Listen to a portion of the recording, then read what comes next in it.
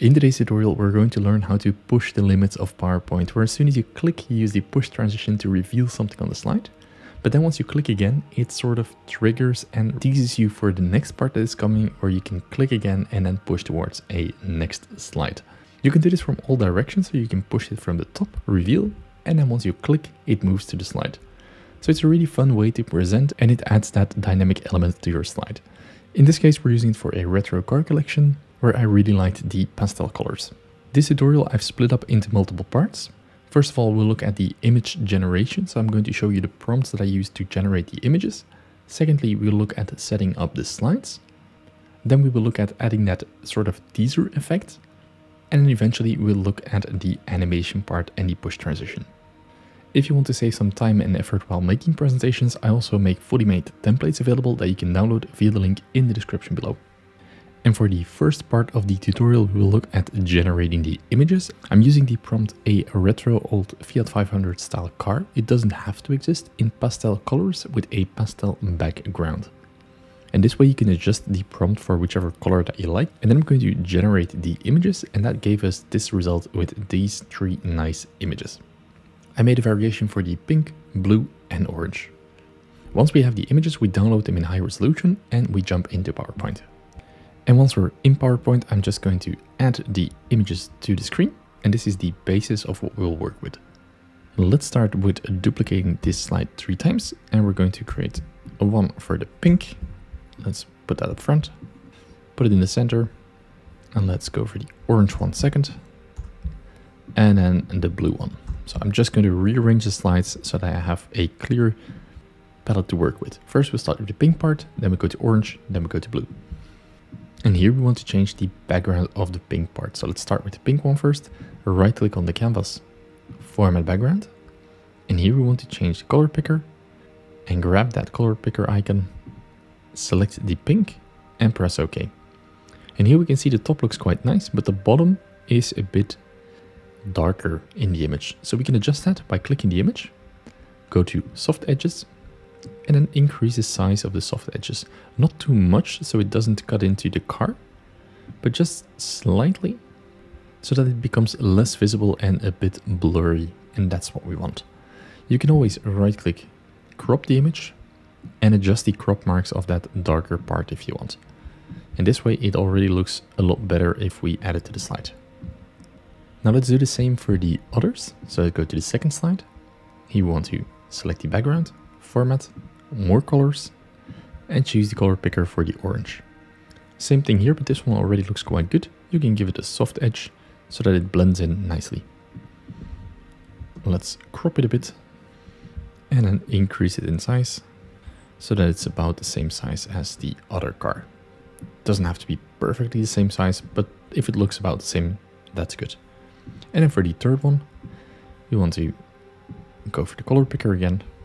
And here we can see there's a very light top and a dark bottom. So I'm going to go for somewhere in between, in the middle. See if that works. And then we're going to give it a soft edge here as well. And you can see it already blends in nicer. And it looks a lot better if you ask me. Reduce the crop marks so that it fits the car better and increase the entire picture. I think we can use the crop marks here at the bottom a bit more and then increase it and place it in the center. So this is already the starting point of the presentation. Now let's have a look at how we can add this connection and the transition part of the slide. So for that, we're looking towards the color of the next slide. So we can see on the first slide, let me increase this. First slide, we have pink, then we have orange. So we want to have this orange effect on the side. We want to have that spillover effect. So we go to shapes, rectangle, and drag it on the right side of the slide. You can use any side of the slide, that doesn't matter, top or bottom. Go to shape fill and choose that orange color. We want to remove the outline so that there's no outline and it nicely blends in. I'm going to increase it just a bit more. And here we're going to add some text. So text box, drag some text. And for example, the first slide, we talk about the pink color. Then we can say, but there's more. ... Let's change the font to something more narrow. I'm using Bebas Neue. And increase it in size. make it bold, and let's give it some more space here. Place it in the center, and we can see that the dark or the black font is quite harsh. So if we want to change that, you can either go for the pink color, but I think in this case it's very hard to read. So we want to go for something darker, so go for the orange, more colors, and then drag it towards the right so we have a darker tone of that orange. Maybe more towards the red. And I think this already blends in nicer. It's the same style, like the pastel color, it really blends in nicely. And what we can also do here is maybe if we reduce it in size just a bit, shift it over, then we can add a little arrow here. So I'm going to shapes and then insert an arrow. Drag it on the slide and let's give it that same color. So we give it that dark brown color and no outline. There we go. I think that looks quite good. Let's position it everything in the center. And also this, let's position it in the center here. And group those things together. So group, Ctrl G to group together, and hold Shift to select that box as well, and Ctrl G again to also group this together. This way on the slide, we have this box acting as one. Now we go to the animation part, and we want to have a fly-in effect, but from the right. So it sort of slides in. That's what we want. We can open the animation pane, and here we can see we have that grouped item sliding in. Let's make sure that everything looks nice, so a smooth end would be good. Duration, I think, let's make it a bit slower, so 0.75. And it has to happen on a click, that is good. If we don't have the box, the car is perfectly centered. But if we add that box, the car is a bit to the right, so it's not balanced anymore. So ideally we want to have the car move forward so that everything stays balanced on the slide. So that's what we're going to add now. We select the car, go to Path Animation and Line. This way it shifts down, that's not what we want. But we can see the green point is the starting point and the red point is the ending point. So we want to drag that upwards so it's on the same height, and then move that one slightly forward so that everything remains in the center and nicely balanced. We want that to happen not on a click, but we want so it's the same as the first one, and then we want it to start with previous. So let's already preview what this looks like. So we have the nice car on the slide, and as soon as we click, we have that extra thing pop up on the side and the car move. The speed was a bit off, so I'm going to adjust the speed. We can see that the grouped part is 0.75 seconds and the picture it's on 2 seconds, so let's put that on the same 0.75 so everything moves at once. And let's preview that again. And now as soon as we click, everything moves nicely, and that is what we want. We're going to repeat this one more time for the next slide. So I'm going to copy this grouped part and I'm going to paste it on the previous or on the next slide. Now, of course, we want to select the rectangle here and adjust it so that it's on the top. Let's give it a different color, shape format, and give it that blue color from the next slide. And of course, we also have to adjust the text here. So drag that one up to the top. It can remain in the selection, so that is nice. So the grouped selection, we don't have to ungroup it. We can just keep everything as it is and just move the selections in the grouped part around. Let's drag it down, position everything nicely in the center. And then of course the text, it can change. Let's say, wait until you see what's next. And then we increase it. Let's center it in the middle, go to home, center. And now this color looks a bit weird with the blue. So I'm going to do the same and select that original blue, the same as the background. Go to more colors and drag that one to the right to make it darker.